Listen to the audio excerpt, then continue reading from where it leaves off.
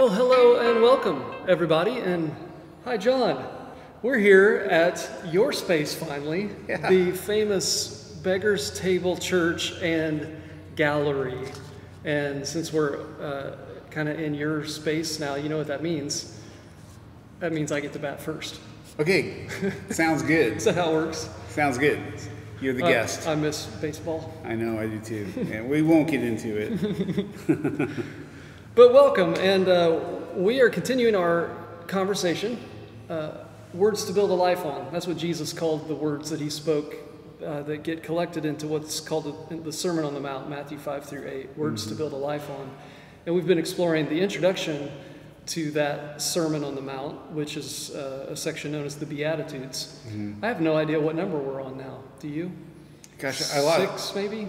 I lost track of numbers. I did too. But I would add as a caveat, like if you have not yet watched these videos or listened to the podcast audios, you need to backtrack and listen to these things. Because I think, and I know it's self-congratulating to say they're really awesome, but I just think that this is quality teaching, a great opportunity for you to engage. Yeah. I hope so. It is for me, and that's why I think this is worth sharing with other people as we're grappling with this once again. It's a good place to be. So let's get at it, man. Okay. This week is a beatitude that I think is one that is widely misunderstood and misapplied, or at least it has been in my own life tradition. In some ways, it might be one of the most ambiguous initially of the Beatitudes, I think. Okay. Easy to say, easy to memorize, but hard to really stop and go, what did I just say? What does that mean? You know what I mean? I do. I do. Yeah. It's confusing because of the language, and it's going to take a little bit of work to figure out what Jesus is saying. Exactly. Yeah. Okay.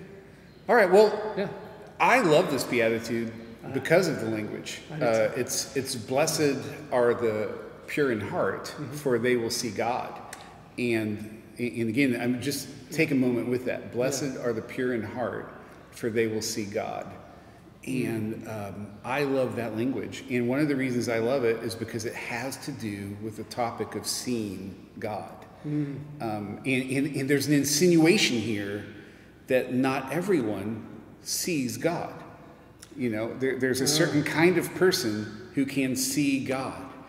And I love that conversation because it reminds me of the Jewish Talmud that says, we do not see things as they are. We see things as we are. In other words, the way that we see things reads more about ourselves and about who we are than the thing itself. I always tell my congregation, you know, if you watch The Godfather, there's nothing that you can say that's going to make that movie not good. The only thing on trial is your ability to recognize and appreciate quality. You know, it will read you. It will read you. Yeah. That's so good. I've always told the story, and I think I heard it probably when I was young, and so it made an impression on me. I heard the story of a young couple going through the Louvre in Paris, where the Mona Lisa is the main attraction. Have you ever been there? I wish. Yeah, me either. That's a bucket list thing there. Yeah. Okay, me too. You have to remember, I'm a poor pastor. Right. Church planter at that. I forgot. Yeah. So this story is just somebody observing this young couple who wait in line and wind all the way through the museum, and they finally get up and have their moment looking at the Mona Lisa, which is really the most famous painting in history. You know, whether or not it should be, it's arguably. It's just most copied.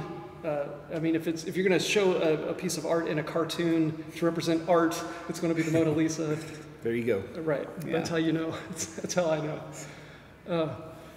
And so they get up to it, and they're crestfallen. They're disappointed. They're like, well, this isn't that big a deal. I mean, she's not even that pretty by today's standards. And the whole thing, that whole story gets flipped to say, hey, look, the Mona Lisa is not on trial here. When you view the Mona Lisa, you're on trial. You're on trial. Right? Because it's already a given. Yeah. All art experts, all of history tells us this is, quintessential piece of art. Yeah. So you're there to test yourself whether or not you can recognize how good it is. Yeah, that's a great story. And I think that there is something true about that in Scripture too. I think that one of the beautiful things about Scripture is that the way that we see it, the way that we read it, often tells more about who we are and where we are in our spiritual journey than it does, act as any kind of critique on Scripture. Yeah. Does that make sense? I think so. Yeah. I like The Godfather better, though. Stay with that. So, I really believe that seeing God is not just a given. I mean, one person can see a sunrise and one person sees God in the sunrise. One person experiences tragedy and just sees nothing but tragedy. Another person will see God in that tragedy. Even more trivial things. One person can see a movie and another person will see God in that movie, even though it's not a quote-unquote Christian movie. They'll see God in the movie. That's right. In art. And so the question becomes, well, who are the people that are able to see God, who are able to discern God, and what distinguishes them from people who maybe don't see God? It's not that God's not there, they just can't see God. Yeah. So what is that? Now, Jesus calls it the pure in heart, which brings up a whole nother conversation. Right. If you want to get there, if you've got more on the scene, let's do that. No, that's good. So pure, boy, there's a... Yeah. That word has been misused. Yeah. So I would, the version of me that doesn't know any better would approach this beatitude and think, oh, all those people who don't have sex, until they're married can see God. And that's pretty much what he's saying. The pure... You grew up in the church, didn't you? Yeah, I grew up in the church. Which is not a bad thing. That's good. Which part of that's not bad? I don't want to talk about it. Something about sex. Let's just say this, that certainly what comes to mind when you hear the word pure is immorality, right? Or distance from things that are immoral. Yeah. Right. That's how we would typically see the pure in heart. Yeah, distance from the world or absence of immorality. Yeah. And of course, Jesus blows at least one of those right out of the water because he doesn't keep distance at all from people who would be considered impure by those standards. Right. I was going to ask you what's problematic about that idea when you start looking at Jesus' life. And it's because he's hanging out. He spends his time with... It's not just that he spends his time with quote-unquote sinners or the impure, what we might call impure. I think it's more telling that those people love spending time with him. That's so good. They want to be with him. Certainly true of my life. Yeah. It reminds me of the interactions that Jesus has. I mean, one of the great interlocutors of the Gospels is the group known as the Pharisees. Right. Who get a bad rap because, honestly, I don't want to be here defending Pharisees, by the way, but I just want to say they knew their stuff and they were motivated to be pure.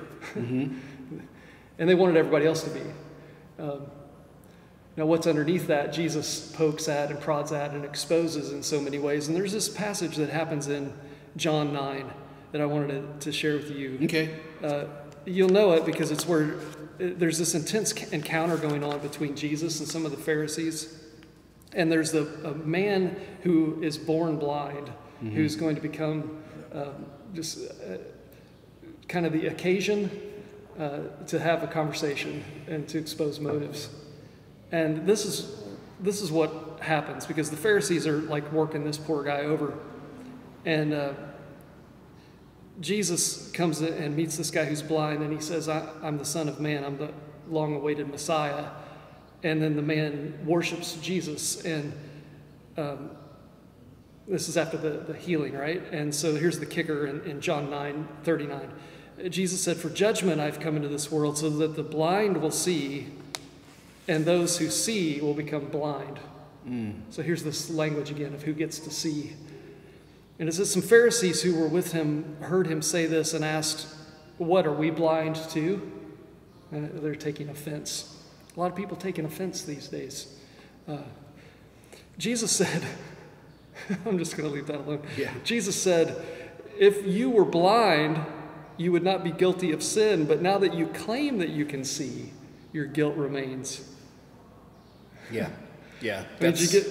You got it there, right? Yeah. For Jesus, it's something in the Pharisees, and I think what we might label it as pride, that they are so sure that they see, and that what they see is what is real, and really what we're talking about is the way that they see is helping them to see accurately. And Jesus is like, just the fact that you're so confident that the way you see is actually what's happening is the problem. It's what makes you actually blind. Yeah. Not in a physical sense, but we're talking about some sort of what we might call spiritual blindness, although I don't even know what that means. So you're saying the confidence that they were able to see clearly actually prevented them from seeing clearly. I think so. That's a real tangled, complex thought to sit with. I have the same passage, Rustin. Just really quickly, I want to read it. This is from, I think, Eugene Peterson's version. So it's fun. He said, Jesus then said, I came into the world to bring everything into the clear light of day, making all the distinctions clear so that those who have never seen will see, and those who have made, I like this, those who have made a great pretense of seeing will be exposed as blind. People who have made a pretense of what you're saying, confidence, a pretense of being able to see will be exposed as blind. Right. Some Pharisees overheard him said, does that mean you're calling us blind? Which, by the way, is what Jesus often referred to as the Pharisees at. That was his critique, is that you're blind guides. Blind guides. Yeah. Jesus said if you were really blind, you would be blameless, but since you claim to see everything so well, you're accountable for every fault and failure. Yeah. So it reminds me of this thing I've taught on before. There's actually a medical condition. I may be getting this wrong. Let me look to make sure. Anton Babinski syndrome. You know all about it, right? Well, just from what you've shared with me. There's this syndrome. I've taught this so long, I need to go look it up and make sure that it's actually true, because I can't remember where I heard about it. But there's this thing that occurs with people who are physically blind, like completely physically blind, where they will nevertheless believe with all their hearts that they can still see. So much so, and it's uncanny, it's really strange to see. They will describe in great detail like the room around them, even though they're completely wrong.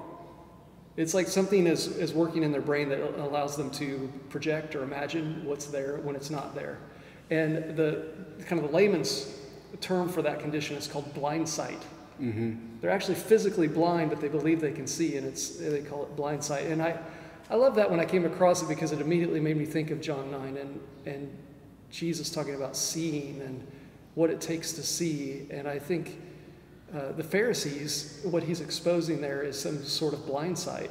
They think they can see, and Jesus is like, actually, you're completely blind. Yeah, that's a great description maybe for overconfident religious people, that they're living by blind sight, Blind sight. Yeah, they think they see, but of course we have to always look at ourselves and go, maybe this is describing me too often, and I think that's the sober correction in this, or orientation for us, is to say, not so fast. Lately I've been hearing so many arguments where people will say it's just common sense. And I'm like, I don't know if I believe in that anymore. I don't know what common sense is. Like everything that makes sense to me has been shaped by something. And so when I hear an argument, I say, that makes sense to me. I always want to take that next step and go, why does that make sense to me? Which is a wise thing to do. Why does that resonate? Like, what are the things that have informed me that make me think that's common sense where somebody else doesn't think that's common sense? Because common sense continually evolves and continues to change. It does. And humans aren't necessarily born with common sense. So Eugene Peterson talked about that. He said that humans are the only creatures that are born like completely stupid. Like, dogs. I have a dog. You have dogs. Like instinctually. They have instinct. They know how to survive. They can be born and kind of make their way. But a human baby is born, and if you don't completely care for it for several years, it will die. And that goes into adulthood. Like everything that seems like common sense, almost everything that seems to be true is not true to a human. Like example I like to use is it seems like the sun goes across the sky. If you just observe it, well, that just is common sense. Sure, yeah. It turns out that's not true. It turns out that's not true. Another one is the Earth. It seems like it's flat. Isn't it? I know some people who think it is. Yeah. But that's not true. Yeah. It's not. So it's a blindsight thing. It totally seems like you're seeing it accurately, but you're not. And that, I just think it's sobering, John, because and partly because of where I am in my journey. There have been so many things I've been wrong about over the years. And if anything else, it calls us to a posture of humility. Carrie she got for me for my birthday the Criterion Channel, so I've talked to you a lot about it because I love movies and I love old movies, and so I'm just ODing on all these. I just told you about a Frank Capra movie I've watched. But one thing that sticks out to me as I watch movies throughout time, like I'm watching movies from the 30s, 40s, 50s, and on up. And it is how inappropriate some things are that were filmed in one decade as opposed to now. And you think, wow, we've really evolved. Our collective conscience has really evolved as a people. You can't say things now that you could say then. You can't do things now that you can do then. People of color cannot be portrayed in movies the way they were portrayed in the movie I just watched last night, Yeah. But the thing is, now we look at our times that we live in, and in our moment in history, it's become apparent to all of us that that you cannot, things that were acceptable 4 years ago, and I'm thinking of Colin Kaepernick in this point, in the protesting at football games, are being completely reevaluated now. So I just watched a SportsCenter special on how Colin Kaepernick will get a chance to play for NFL teams, and I mean, it's just even I just saw the headline, but it sounds like even the president says he should get another chance. Which the president, I saw that. I saw the clip. I didn't read more because honestly, I don't want to know. But yeah, because I'm a sports junkie, this stuff is happening all the time. Drew Brees said something about the American flag 4 years ago, and why he would never kneel or something like that. And then he said the same thing today, and he got lambasted by the media. That's right. All of that to say, our consciousness keeps evolving, so we have to be really careful before we say, I see clearly. You might not, we're but I do. constantly getting new data. If we're growing and maturing, we're also able to see things from other people's perspective with basic compassion for the powerless, like you taught us about. So those things are growing. I heard a thing, I think this is worth saying. This person that wrote a book a few years ago, I think the title might have been like Being Wrong or something. And in it, she poses basically this one question of what does it feel like to be wrong? And the answer basically is, it feels exactly like being right. Think about that for a moment. Right. When you're wrong, you don't know that you're wrong. It feels like you're right. So how are you supposed to, it's blindsight. There's no feeling that will tell you. No. No, so there has to be some kind of awakening. I think spirituality helps with that, but certainly relationship and listening and humility. I think it's in that same book that she talks about 3 reasons that people don't change, don't shift perspectives, don't learn. One was ignorance. We talked about that last week and confessed that, man, we're all ignorant. I mean, nobody knows everything, and we're constantly learning. So when you know better, you do better, hopefully. Although we can be willfully ignorant, and that's a problem. A second thing is stupidity. And it's sad that when I heard that, I thought of other people.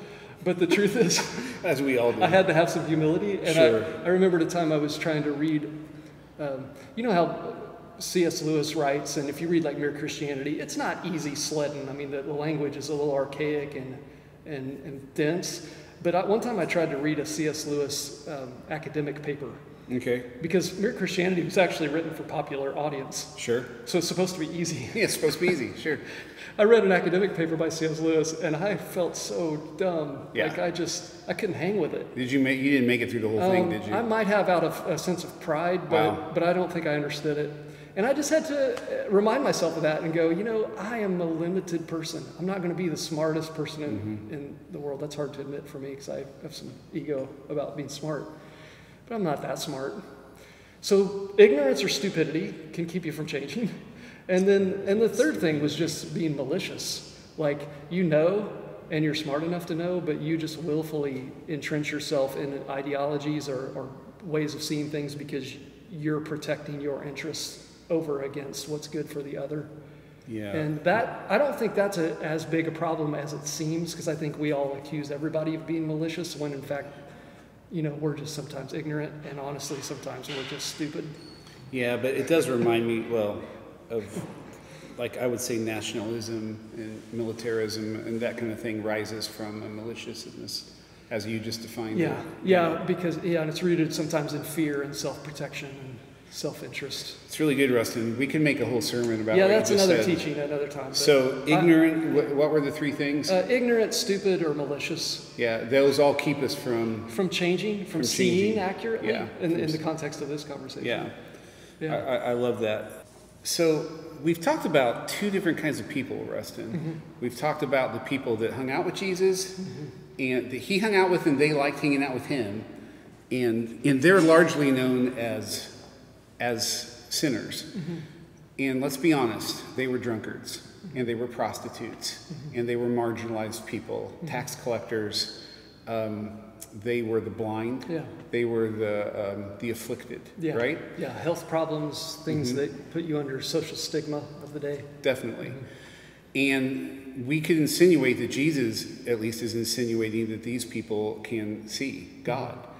And then we've got this other group that we've talked about as the Pharisees, not to come down too hard on them, but they are people who had a lot of confidence that they were right and that they could see clearly. So you look at those two groups. And I would say, sorry, just as an addendum to what that confidence meant is that they had an agenda that they wanted to see enacted, and that gave them a filter through which they saw everything. So they had an investment. They needed to see things in a certain way in order to fit what they hoped was true. Yeah, and what I'm trying to clarify is along those lines, what's the difference between these two groups? Okay. And so we've already touched on the overconfidence, the agenda that drives your desire. We touched on the ignorance, stupidity, and maliciousness, which I love that. And the other thing I just wanted to point out, which is kind of obvious, is that if you're the kind of person that loves hearing the Sermon on the Mount, the Beatitudes, and if you're the kind of person who's hanging out with Jesus, there's probably a lot of brokenness in your life. Nobody is suggesting that these people are whole or healthy, okay? That's not the issue here. Right. But because even more so than today in our society, those people were probably outcast. I mean, if you're living in a socially not acceptable way, today's church, for example, will be pretty gracious to you. They might even have a whole service that's designed to attract you. The religious institutions of Jesus' day did not try to attract people who were socially marginalized or behaviorally not right. No. They were the opposite. There was great ostracizing and keeping out. Yeah. And these people were probably hurt, and that probably helped develop their self-image. What I'm getting at is the one thing those people had in common is probably they were not people who probably had a lot of pride.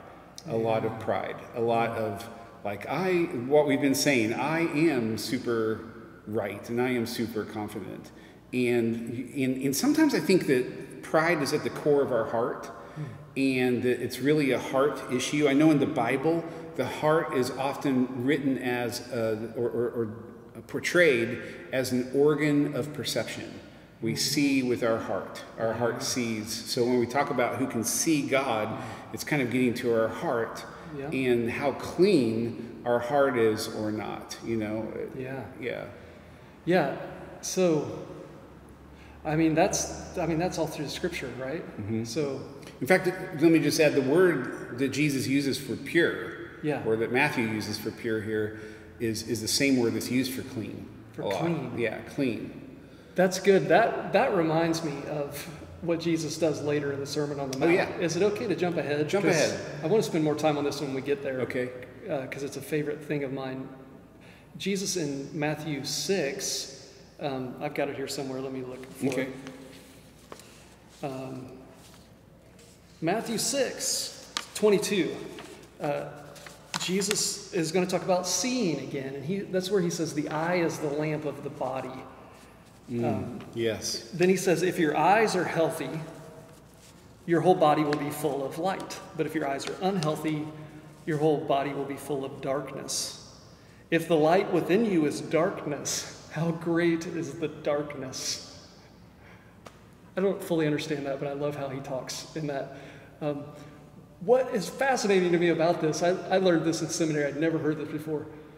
The eye is the lamp of the body. I don't think I ever knew what that meant, but literally they're talking about a lamp like you use to illuminate what you see. Yeah. So in the ancient world, there's this idea, they didn't understand physiology the way we do. It sounds counterintuitive to what we would say today. So we would say that light comes into the eye. We know how an eye works, hopefully from biology class, that the light comes in and it bounces around and it projects an image and then out.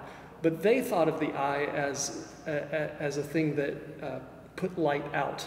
Like you had light inside your eye, and the light shone outward and illuminated the image that you could then bring in and understand. So if the lamp, your eye is the lamp of the body, if the lamp doesn't have light, then you're full of darkness. No light is being exchanged. You can't see anything. And in this case, you can't see anything accurately. So for Jesus, that teaching ends up being about not whether or not you're blind or you can see, but that's the way that you see is an act of generosity or an act of critique and condemnation. You're either seeing things with a generous eye, full of light, or you're seeing things with darkness, putting darkness onto them. That's really good. It reminds me of what you said about who will see God. Yeah. That some people can look at the Godfather and see some amazing spiritual message, and other people won't see it. We'll see God. What causes us, I think, to see with generosity, as you said, and again, I just go back to this, is that humble heart. I feel like this is really a call to humility, if anything else. It's a great thing for us to remember that Jesus was not the Messiah that the religious leaders of his day were expecting. You know what I mean? Yeah. They had a predetermined idea of who he was and what he would look like, and they didn't expect him to be, the list just goes on. They didn't expect him to be lowly born. They didn't expect him to be a carpenter. They didn't expect him to come from a local town.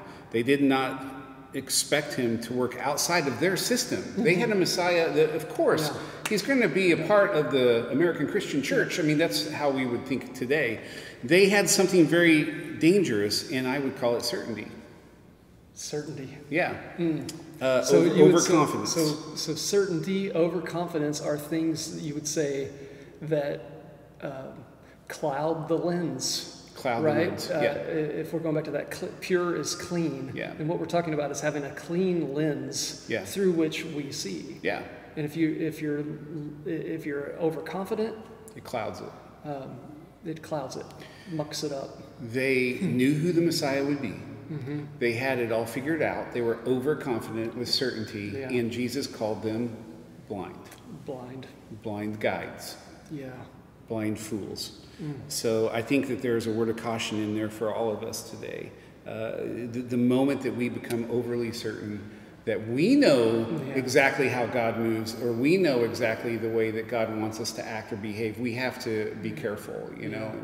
And I feel like that's a bonding thing between our churches. If there's anything that defines Beggar's Table, it's this posture of humility in holding our faith with open hands and saying, you know, and I think that's true at Vox too. Yeah. And it allows us to get together and have conversations and wrestle with ideas. And, I hope so. I mean, it's one of the reasons we chose the name Vox Dei, the voice of God, because we want to be people who are listening. Jesus said, "My sheep hear my voice," right? And they know me. So I mean, that's it. And it's one of the reasons we chose Beggar's Table. Yeah, similar exactly. reason. Yeah, a little bit exactly. of humility, self-assessment. It is the most ironic thing that it's not just ironic, it's cautionary that the most religious people in Jesus' day were the ones who completely missed seeing him for who he was. Yeah.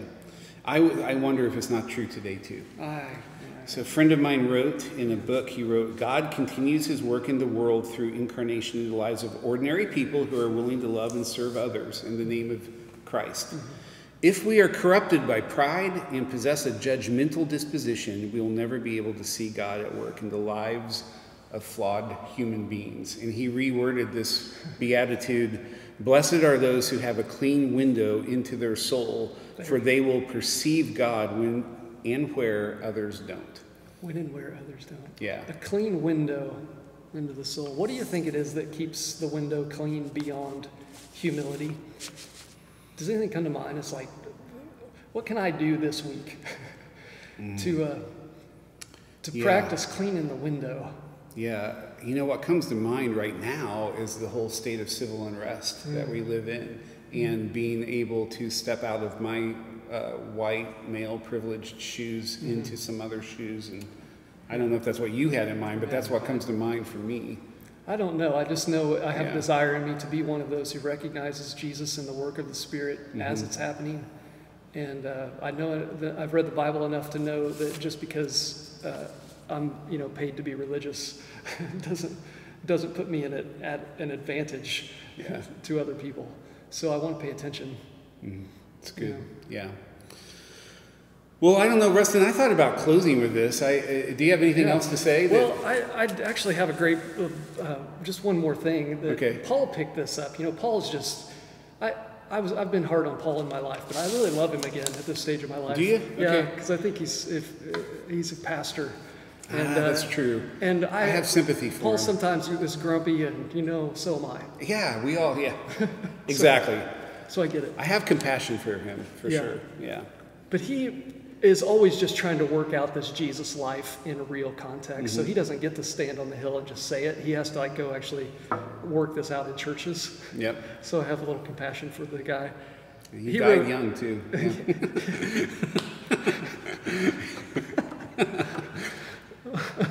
Thanks for that. Yeah.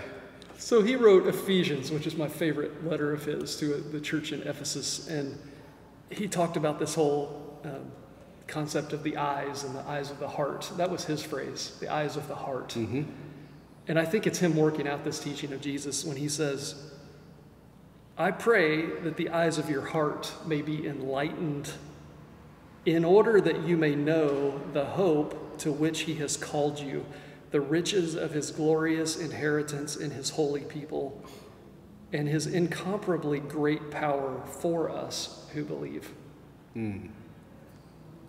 So let me just say that first line again. I pray that the eyes of your heart may be enlightened so that all that stuff will happen. That is a great blessing in sending words for us to close on. It is. Yeah. Yeah, so may my heart, the eyes of my heart be enlightened, may the window be clean, the lens clean, the lamp be bright, and may we go seeing with generous eyes the world before us today. May that be true of all of us. Amen. Amen, John. Amen.